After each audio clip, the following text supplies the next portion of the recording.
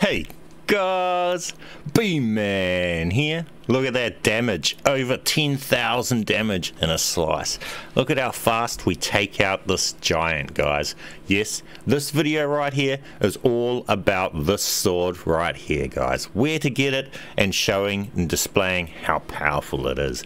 It's really grunty, guys. Even against things that are resistant to flame, like this thing here, it's still pulling out big numbers, and we could pretty much kill it without it actually landing an attack on us due to it stunning things, and then you could discard it. Obviously we don't want to kill that because I want it later.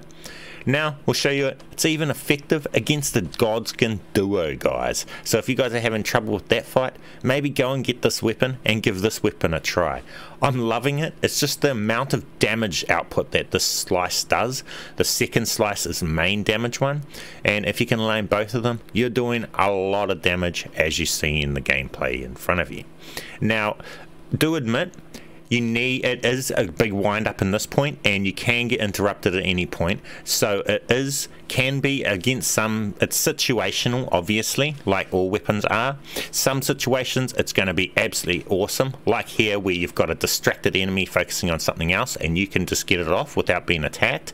That's when it's really awesome, like you see here. So as long as you got a summon up or something, you're probably going to have it awesome. If they're full on aggroed on you, it's harder to pull off, but as you see right here, it's doable and it's still very powerful. Now I do admit, really fast enemies in that probably isn't the go, but like all weapons, they have their times, and this one does shine.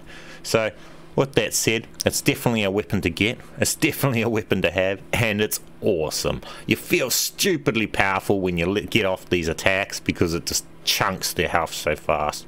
It's awesome, it looks cool, and it's black flame. Who doesn't love that? Now you can buff this attack with Flame Grant Me Strength Incantation and the Golden Vow Incantation. Those incantations stack on top of each other and both affect it, guys. Let's get in on how to get the sword. Now if this helps you out, help me out, hit that like button, subscribe if you're new, and share this video with all your friends. Now where to get this sword, guys, is you're going to need to come to the Divine Tower of Caelid, and you're going to need to get down into the basement. If you guys want to know how to get here and how to get through to this point where I'm going to start from, then go and watch this video linked in the description on how to get this Godskin armor set, because that will take you through to here, and you have to defeat the Godskin in the bottom basement boss, and then after you've defeated that boss, you can go through to the chest that holds the sword, guys. So let's skip to here and we'll show you that from that point. So if you don't need to know how to get to this point, then just watch this. But if you want to know how to get down to this point here, the lower basement of Divine Tower of Caelid, go and watch the video linked in the description. All we need to do from here is come down to here, and obviously we have this awesome sword here, so we can just kill him quite easily.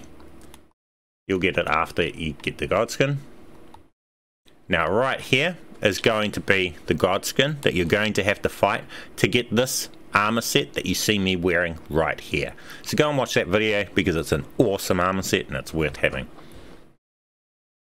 And once you've defeated that, you just walk straight through to here, and in this chest right here is, so we come in through the Divine Tower of Caelid, and we've beaten the boss, and then we've come to here, and right here is the sword, guys. Godslayer's Greatsword. Easy as, simple as.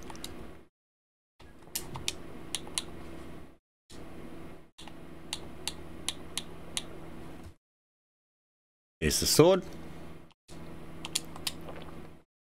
The Queen's Back Flame.